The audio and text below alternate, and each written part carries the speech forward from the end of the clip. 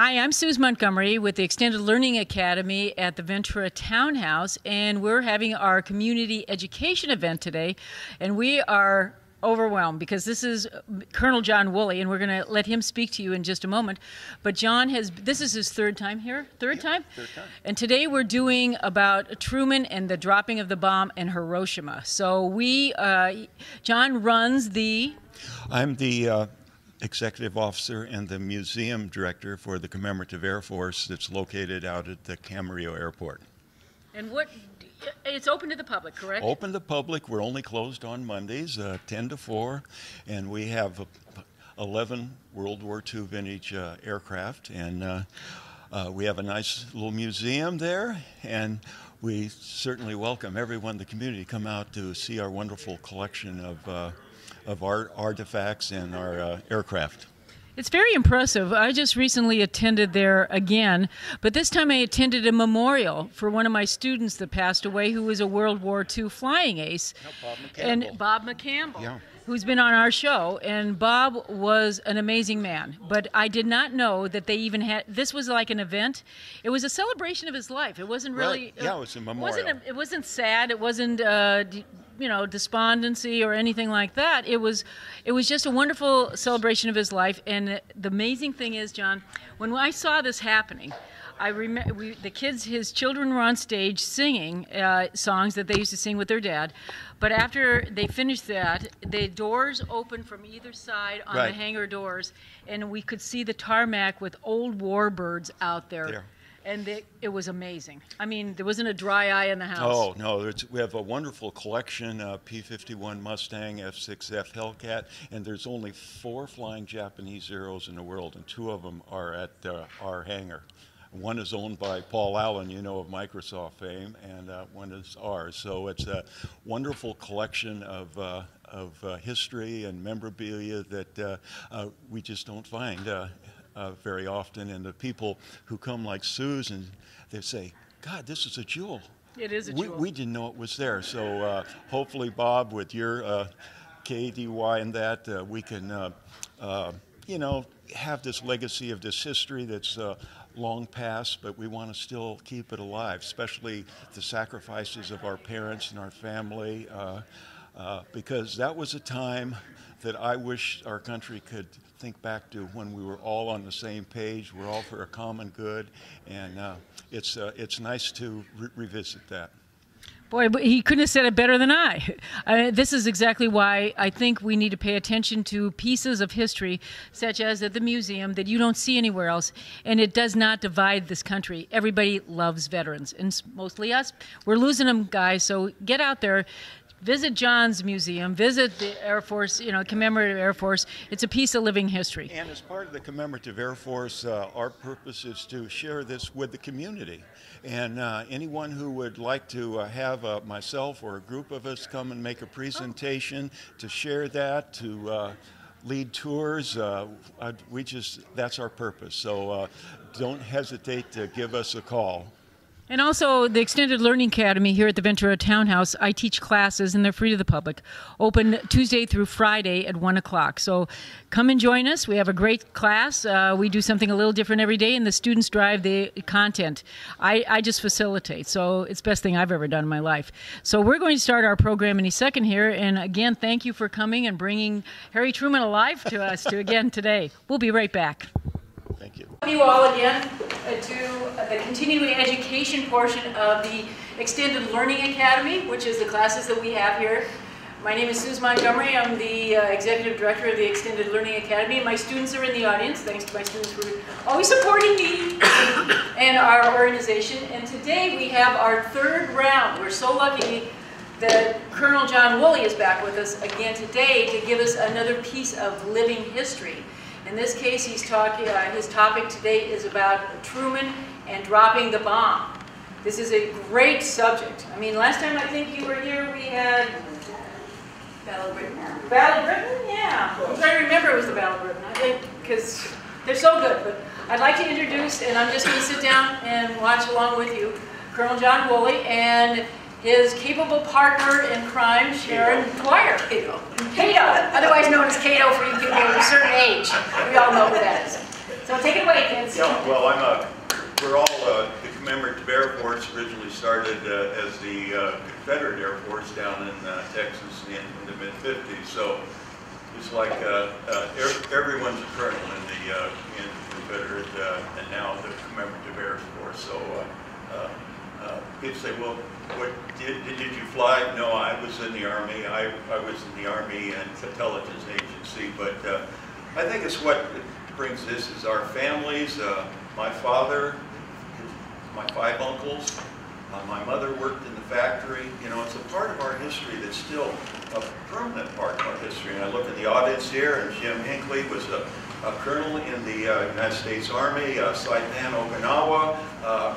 You know, this is part of our history that has left a lot of an absence, if you will.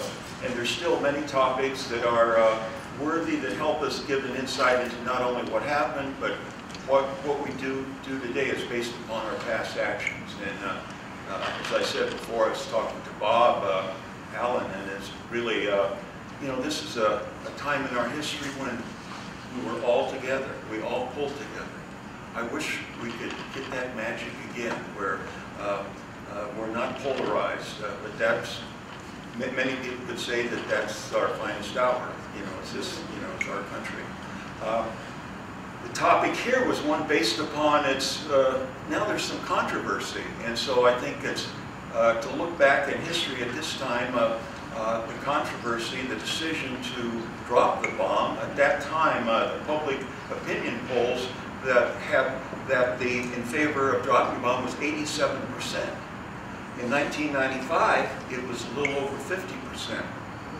And history changes and unfolds, and people take different views on it. So when people have asked me, my background in history, etc., experience just like you living through this time of, well, what led to that decision? Why did we drop the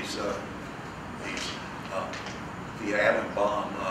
Was it really necessary? At one time in our country's history, we thought it was very important.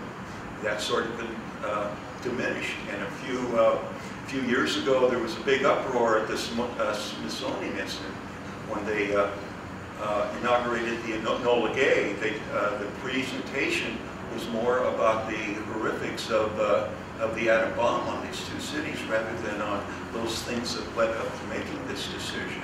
And it was a grave decision, but we'll unfold a story here, and it's what I like. This is sort of a conversation, and my thing I thought would be give a little bit of background about the war in the Pacific, the Japanese, how they felt about things, and then the unfolding of the Pacific War that culminated in the end with the dropping of these 2 bombs on August 6th and August 9th, and the capitulation, the suing for peace by the Japanese on August 15th. So it's a big topic, and we're going to, Cato here is going to try and keep me going because each of these incidents of themselves are pretty important. And so let's start going here. There's the famous photo. This from the National. I pulled this down from the National Archives of a 60,000-foot plume of Nagasaki on on August 9th. War with Japan. The background. We didn't know much about Japan. Japan just came into modernization at the end of the 19th century and won this war with Russia in 1904.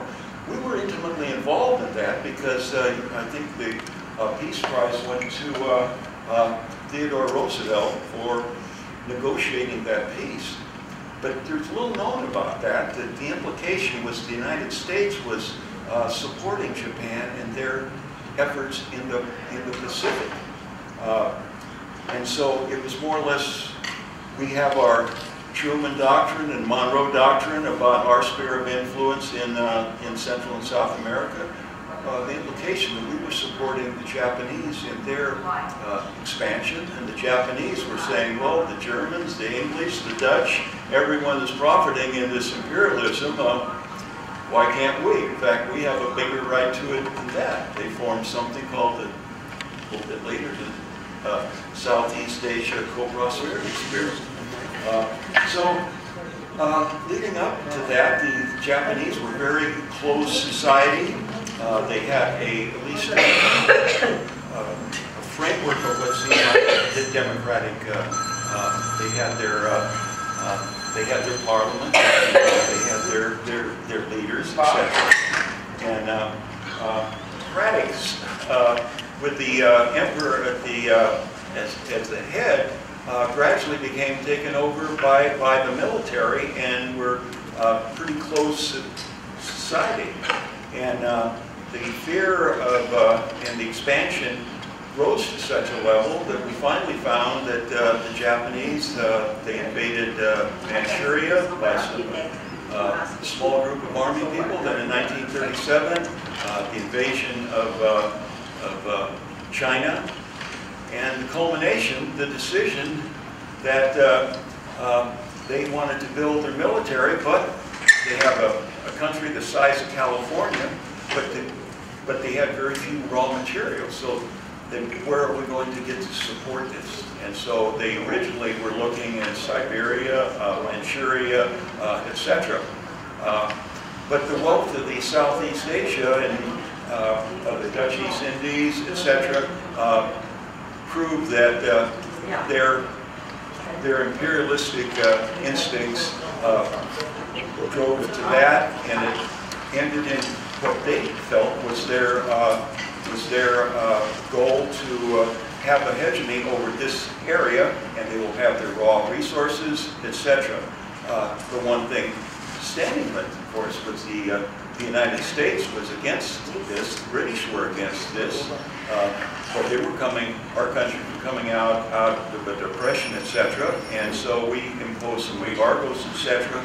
But the Japanese really looked at the point of view that if we're going to do this, America is a point of weakness. The Germans look like conquering Russia. We will be uncontested in that area. So, right here we show what the expansion was. The Japanese from here spread out all the way over up into the Aleutian Islands. Their idea was that when Pearl Harbor, that would bring the Pacific Fleet to an end, the United States Pacific Fleet, and that they would be free to reign in this area here. So within 6 months, they conquered a great deal of the Pacific area, and thinking that they created this. They created from up here all the way around to here a ring, a barrier against that the United States would be would not contest too heavily, and they would seek a negotiated peace. And so that sort of prompted this idea that the Japanese would be able to force the United States by their claiming this and not feeling that the United States could muster its forces, if you will, to confront the Japanese. And so with the invasion, with the Pearl Harbor, etc., they did neutralize some of the fleet, but we gradually marshaled our forces, and the one person who was really against it, the Japanese, was invasion, was a guy named Izuruku Yamamoto, who led the actual planning for Pearl Harbor. He was in the United States for 6 years on naval attaché duties, and he knew that the industrialization of the United States was much superior than the Japanese. And he thought that if you couldn't gain this in about 6 months in negotiated peace, that it was going to be a long war, and it wasn't favoring the Japanese. Okay. The thing about what we were going to do at Casablanca in 1943, I think it was January 1943, when Churchill met with Roosevelt and Chiang Kai-shek, and they had already decided that the war in Europe was the primary, that the biggest fear was from Hitler and the occupation of Europe, that the United States would just end up having a defensive battle in the Pacific until the war in Europe was resolved. So at that time, Roosevelt come up with a statement, said, well, nothing but the unconditional surrender of Germany or Japan would suffice. And some people thought, well, that sort of didn't leave many options open for Germany or Japan. But we were looking at fascism and a very brutal military government. And Churchill and Roosevelt felt that the only way that could be stamped out was to occupy those countries and make sure that those regimes, or that type of regime, does not imminate. Because you recall the Treaty of Versailles, Germany wasn't occupied. Germany just surrendered. And the French and English were very upset about that, and the Germans were too. The Germans saying, we didn't lose it on the battlefield, we lost it to politics. And then Hitler come up with those communists and those Jews. They're the ones that cost us, you know, and so Casablanca then, with this term, we're only going to accept an unconditional surrender, forced that the Japanese were still saying, well, we can hold off the attrition that will be so bloody that the United States will, and British, etc., will be involved in a negotiated peace, and we will preserve part of our government. And so, as we got involved in the war, one of the generals under MacArthur's staff was saying, trying to understand the Japanese was like trying to understand the dark side of the moon, because we had no experience really with that. So the war casualties, let me mention that Sharon and I were up at the Blowing Flight Museum up in Seattle, and we were come across that stand, and here's listing the deaths of attributed to World War II, almost 60 million. Can you imagine that figure? When I go to high school classes and I talk about this, put some zeros behind that. It's horrific. And that helped shape the decisions. And as we were facing it on our early, now here's a shot of Guadalcanal. That was our first experience with in real warfare, because it's what we were doing up to that time. We were supplying the British, we were supplying the Russians, we were supplying the Chinese, but this was our first real act of being involved in the war.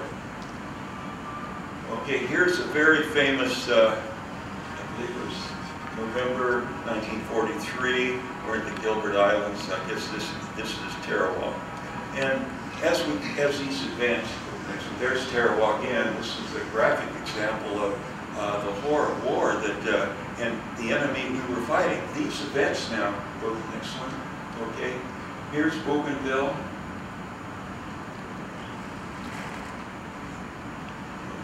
Okay. This is Peleliu. So let's just stop on these. As you know, the losses, and it's what is sort of hard for us to comprehend. In the Western world, we would fight to live, but it seemed like we were fighting an enemy that fought to die, and that is, it's counterintuitive to how we deal with it. Why that statement about understanding the Japanese was like understanding the dark side of the moon. That it was very, very difficult. So we have these, like Tarawa, there are 2,917 Japanese on that small atoll there. and there were only 9 survivors.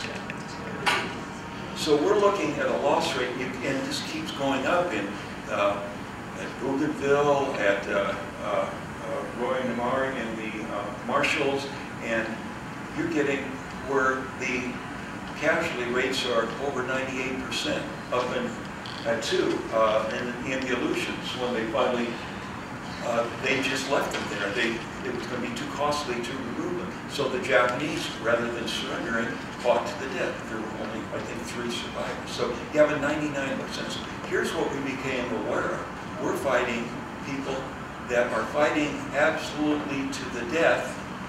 And we start our casualty race then from, I think it was from January, from January 42 to 43, there were 62,000 American fatalities. From January 1 in 1943 to July of 44,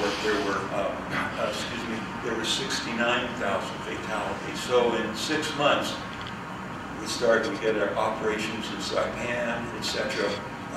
The loss rates were going up to where it was, the casualty rates during this time were 70, 80,000 casualties a month up and through the spring of 1945. We thought that the war would be over. Remember, I'll be home by Christmas, that type of thing.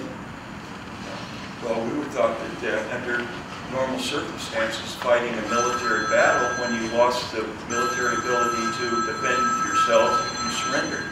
Well, the Germans did not surrender, and the Japanese did not surrender. We thought the war would be over, so we start discharging our people, our soldiers. If you had enough points from accrued from time in a war zone, or you were a combat pilot, you flew your 25 missions or your 50 missions, we started discharging, and we started realizing that we now had to up the draft by 100,000 starting in January of 1945 to replace those that were that were being discharged, but for the realization that the Japanese were not going to just surrender as in a normal. After the battle of Second Battle of Philippine Sea, the Battle of Leyte Gulf, their whole naval, they were incapacitated. They lost their air crews in Saipan, so they were providing no actual defense to the preservation that they're all based on the premise that they were going to hold out and make it so bloody that we would sue, the Allies would sue for a negotiated peace. Here's Iwo Jima. My uncle, Joe, was on Iwo Jima. Had a minor wound, but he never recovered. He recovered from the physical wound, but he never recovered from the mental anguish that he fought as a Marine Raider with the 5th Marine Raider Division on Iwo Jima. He would wake up at night, cold sweats, he would scream. I remember, and it's, so it just wasn't the fatalities, the mutilation of the mind and the body was, and the people kept saying, well, the United States is going to get tired of this. And we would have then, so the closer we got to Japan, the more intense these operations began. And so when we left Iwo Jima, the next was Okinawa. Now, Jim, what was your role in Okinawa? I was in the 27th Infantry Division. Okay, and what were your duties? We were scheduled to go in the division in March. We had the first to do. We had the northern end of the island. There were still thousands of people up there. And what was, you being on the ground there, Jim, could you share with us the ferocity of the fighting, or what to describe that to some of us that were not involved in that? Well, one of the problems on Okinawa was the training center for the field artillery, like Fort Sullivan and all the places they training center. And they had constructed it in such a way that they had big armor plates in front of the openings. They only fought at night because during the day we could see the open gun, but at night they closed them up quick. So they would fire an artillery shell down into where we were, but it was always a tire. And kept most of us awake most of the night. And a tired army doesn't do very much during the day. And all of a sudden they discovered that there were places up there where we couldn't use tanks. That we should have known about, but we didn't know about. So it was every day, day in and day out, to get more people. See, and I talk about it from reading. During this time, I was 7, 8 years old. You know, Jim was fighting it, you know, so I just know this from reading and from movies and from talking to my uncles and my dad. But Jim lived it, you know, and you know, the Japanese were considered not the best troops, but the most ferocious. Supposedly the best soldiers were the Germans, but the Japanese were the most ferocious of this. Jim, what were your experiences did you see? They believed they were invincible. When they pulled off Pearl Harbor, they believed they were invincible. But then when the Doolittle raid came, shortly after that, then some people on the way began to realize maybe they weren't that invincible. So they brought back some of the zeros, they brought back some of the military, or the army units, and they brought back a whole lot of airplanes called a home defense force. And it was supposedly 1 million people that we weren't quite sure about what was the capability of them. But they bombed just their factories. In Japan, you bomb one night, arrest them, and the next morning it's back serving breakfast. And I think it was the most, a good word for aggressive people right back in the war the next day. Yeah, it was just a will that it's tough for us. That's why I keep referring back. It's understanding the Japanese mind from our perspective is like understanding the dark side of the moon. And I think we're going to, as we went into this then, the normal way of conducting war from us, you know, was we destroy their Navy, we destroy their Air Force, we destroy their means of production. But as Jim is indicating here, some pretty startling things happen. A little known facts that radio intelligence did a great part in us winning the war. And the ultra and the magic ability to break and monitor the codes. A lot of this information didn't come out until 1995 because it was classified. And you know, some of us we wonder, why do they classify information? It should be public information. Well, in studying the records, one of the reasons it was classified because we were not only monitoring the Japanese, we were monitoring some of our allies too. And so we had every day a summary of what the magic and ultra communications correspondent was on the desk of the Joint Chiefs of Staff. So what we thought was probably happening in Japan, especially in the spring of 1945, was we thought that they were pretty isolated, but as Jim has indicated here, in April they thought there were. Let's go. There's Iwo Jima. There's Carnizera. That is Okinawa that Jim was referring to. The kamikaze. They destroyed more American shipping off of Okinawa in 2 months than they had in the previous, up to that time, in the war. And there's another element that that type of that will that is just it's almost incomprehensible for us to understand. And so from the Air Force, when Saipan, when we gained in June and July of 1944, occupied Saipan, Guam, Tinian, these bases were then Air Force bases. We had tried to have our bases in China, but China proved to be not a very reliable ally, and so the 20th bombing force that was in China and the news of the 20th Bombing Command, there was the 20th and the 21st Air Force. Person Curtis LeMay Curtis LeMay. He was appointed commander of the 21st Bomber Command. We'll get into this. So the other element, we would just bomb and destroy the productive capabilities of Japan. Right here, that's fine. No, that's fine, Chairman. This is Tokyo. The shot you're seeing is a couple days after firebomb raids of March the 9th and March the 10th, 1945.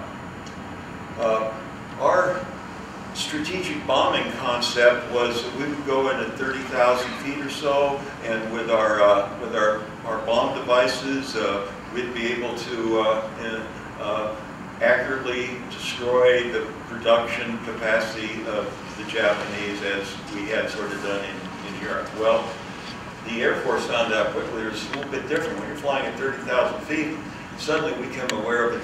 We weren't aware of something called the jet stream, about 130 miles an hour. So the results were very minimal on the initial bombing raids. And in fact, they changed command. Hap Arnold replaces one person named General Hansel by Curtis LeMay, who was come over from the 8th Air Force, who was a very, very practical commander. And so he came up with this idea that the way these other, since November up until March, were unsuccessful, their bombing results, that we're going to try a different tactic. So they stripped all the guns and the armament off the B-29s and said we're going to fly at night. We're going to fly at 5, 7, and 9,000 feet, and we're going to hit these. 98% of the cities in Japan were wood or paper. And also the targets. The targets, it was hard to distinguish between a civilian housing and the industrial part, because they had a lot of their support for the major factories where the final construction for airplane frames and that were done in the homes, drill presses and that. So the night of March the 9th, just about midnight, these 200 and some B-29s flying 1,500 miles from Saipan and Tinian went in at the low level, and at that night they were having winds of 40 to 80 miles an hour. So these planes, the previous, can you go back one? Yeah. The American were great developers. During 1941, went to the Dow Chemical people and the leaders of the MIT, how can we make a more effective bomb? So they designed this bomb, it's called the M69. M69 is an incendiary bomb, and from that the development napalm. So they had these canisters flying out 62 pounds inside with these napalm, and once they would strike a certain area, that napalm spread out. So can you imagine 60, 70 mile an hour winds, paper and wood construction, that on, okay, the next one, destroyed 15.8 square miles. Now think of that, 15.8 square miles. That devastated, there were 35 wards in Tokyo. It basically destroyed 5 wards. And towards the, now it's a that's stable, but it would, the concentration up here, can you imagine in a square mile you have 130,000 people living? Upwards to this one area where the concentration was 165,000 people per square mile. Over 1 million homes were gone. They had already started to migrate. As Jim indicated, there was a warning coming out that, well, maybe we are going to be attacked and we're going to be bombed more frequently. So they started evacuating the cities. In fact, they started even cutting, you can see broad stripes along in here. They started these cutting into the cities big strips of land for fire breaks because they knew what was coming. So by the end of the summer into June, 60% of the Japanese 60 cities, 67% were obliterated by these attacks. Woolley spelled backwards is yellow.